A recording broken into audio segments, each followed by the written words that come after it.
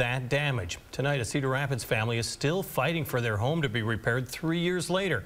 And KCRG TV9's Becky Phelps talked with them, and she joins us now live in the studio. 3 years ago, the August 2020 derecho damaged thousands of homes across Cedar Rapids. For some, the impact of that storm is still fresh.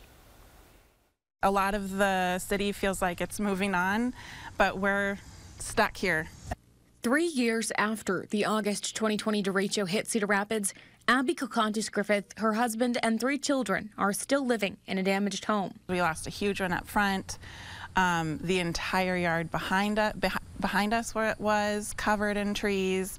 And then, of course, the huge one that was it crushed our garage. It was destroyed.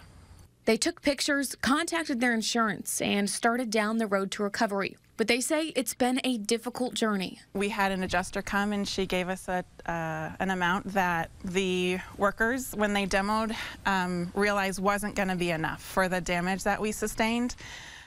So we had to hire a private assessor.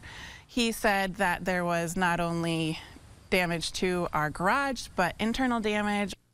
Griffith says hidden damage to insulation, walls, flooring, and more now also needs fixing. Last winter, when we had those really cold days before Christmas, we were covering our windows with blankets because it was so cold. A sign of progress did come this summer. They were here pulling out the concrete and pouring, and then just last week we finally got to see the garage. So that was really, really exciting. But still, the family says there's no definite timeline on repairs. I would really like to have a garage for the winter for the first time in 3 years. I don't know.